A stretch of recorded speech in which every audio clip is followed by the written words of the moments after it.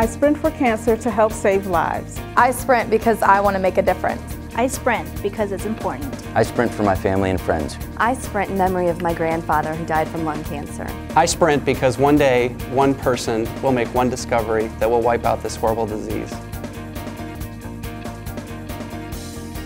We actually got a group of employees together and discussed what type of event would make sense.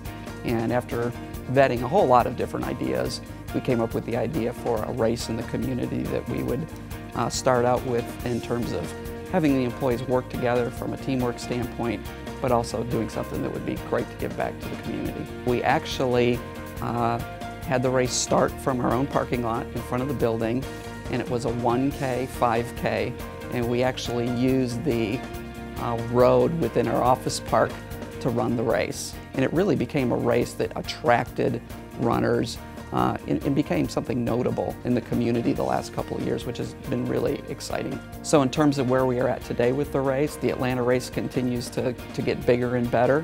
We have a race that we're running in Dallas that will be our third year in 2011 that is doing extremely well. And we have a group also in Orange County and a group in Memphis that are participating in cancer-related races as well. So we've got 4 offices today and hope to continue growing that in the future. The money raised from Sprint for Cancer goes to 3 amazing nonprofit organizations.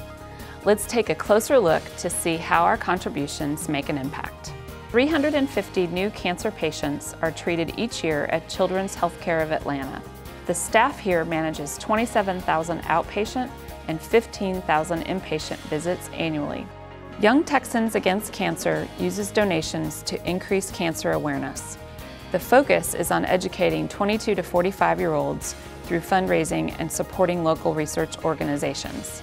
Since 1982, the Pediatric Cancer Research Foundation has raised over $22 million to fund cutting-edge research for childhood cancers. This foundation is able to direct 80% of every dollar it raises to research.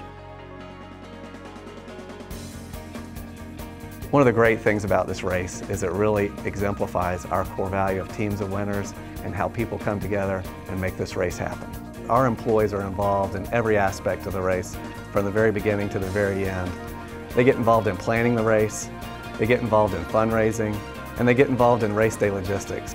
One of our core values is ideas to action, and the Sprint for Cancer is a perfect example of an idea that was put to action. One year, one of our teams held a barbecue in the parking lot to raise money. Another team had a bake sale in the lobby.